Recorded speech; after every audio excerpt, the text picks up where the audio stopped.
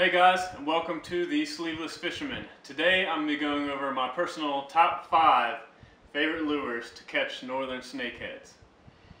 If you're going out, these are definitely 5 must-have lures for sure. These produce me the biggest snakehead and the most snakehead. In fact, they've caught all my double-digit snakehead. And if you're sitting here wondering like, oh, who is this guy? What does he know about catching snakeheads? Let's see the proof.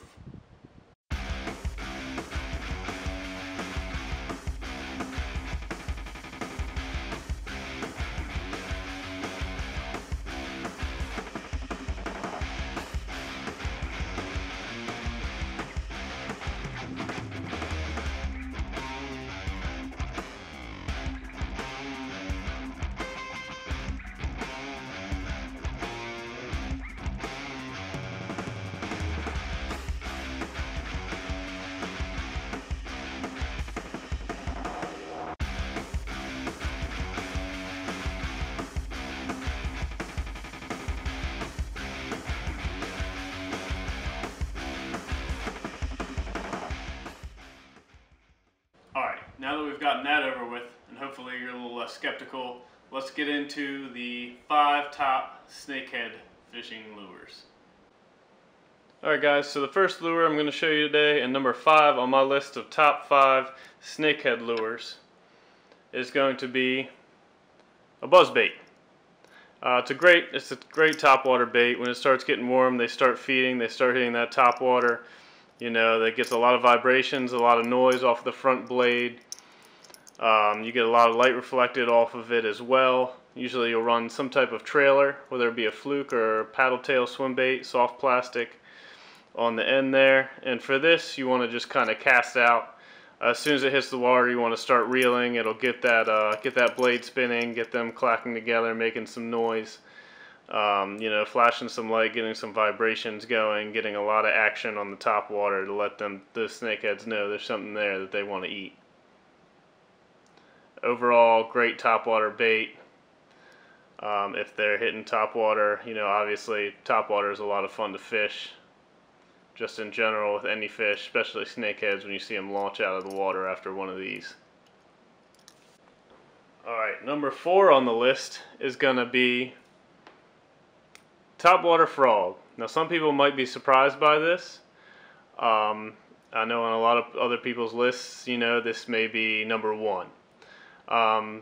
It's number 4 on my list because they have to be hitting topwater. The water and the conditions have to be right. You know, you want to use this around lily pads or tall grass or duckweed or something. Not really a hard structure bait early and late in the season. You know, early spring, late fall, they're not going to be hitting this as much.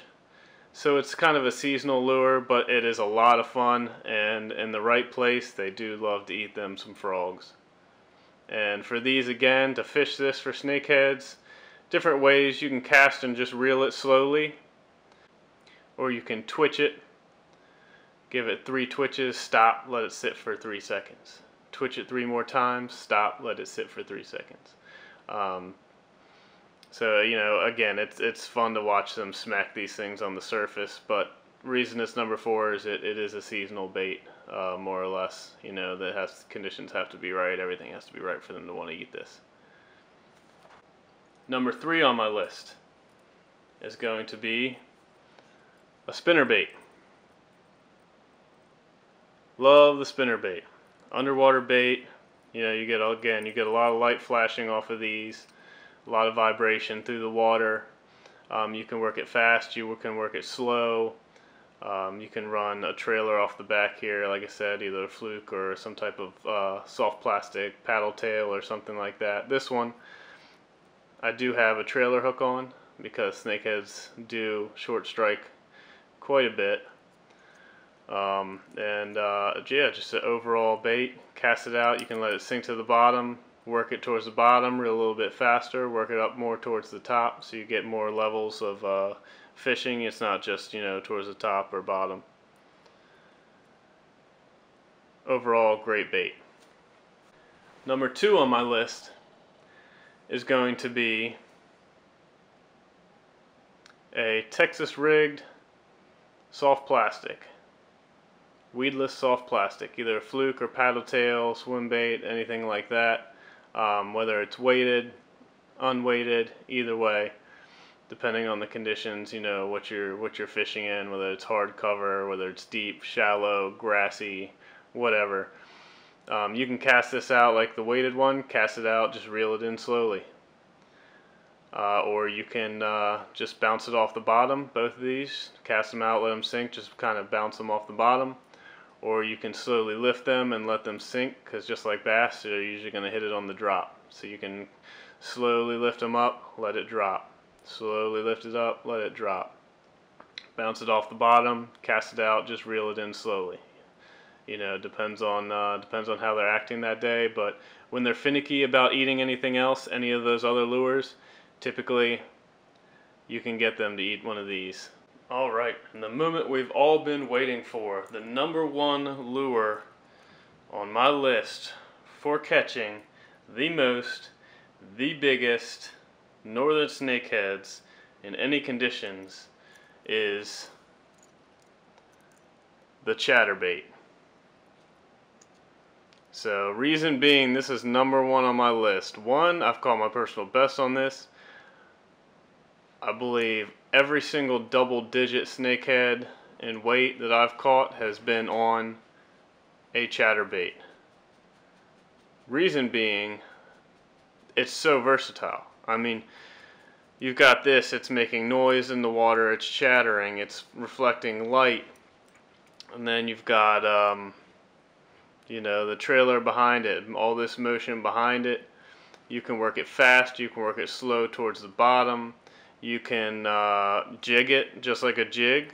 I mean, you really, you know, chatterbait is really just like a jig with a blade on the front. You can bounce it on the bottom like a jig. You can lift it up and lower it, you know, so it's chattering as it goes up and then going back down. They'll grab it on the drop just like a bass. And it seems like no matter what condition it is, either chartreuse, black and blue, bluegill color, crayfish color, you know, that's all up to you, color, day, conditions. But this has been my biggest producing lure, for sure, hands down, for northern snakeheads. And I run it with really any type of trailer. You know, it could be a fluke, or a paddle tail, swivel tail like this. But this has been by far my biggest producing lure for northern snakeheads. Hands down. The best. Also, a couple other lures that'll work too. I mean, snakehead, they're a lot like bass. They eat during the winter, so you can catch them year-round. You know, you just have to change it up. You use pretty much the same lures that you would use for bass. The key, I would say, is to just work everything slow. They're not quite as aggressive and active as a bass, so all the lures you want to work slow. The chatterbait, I reel in just fast enough that you can feel that blade start to vibrate on the tip of your rod. Same with the spinnerbait. Buzzbait, you have to work a little faster to keep it on the surface. Frogs, again, I usually do 1, 2, 3, let it sit for 3 seconds, 1, 2, 3, and they'll usually hit it during the pause. Other baits that are good also, minnows under a bobber are always a good choice. That's not a personal preference for me. I'm not a big bobber fisherman. I don't like fishing with bobbers. I don't like that you just put it on a hook, cast it out, and then you just sit there and watch. I like to actually physically work my lures to catch my fish. Just makes it more fun for me. That way you're not just sitting there catching a suntan. Also, topwater poppers, you know, little Rapala baits, swim baits, anything will really work. Those were just my top 5 that I have had the best luck with, in my opinion. But I would say, if I had to say one thing to anybody for snakeheads, is slow. Slow, slow, slow. Work the lure slow.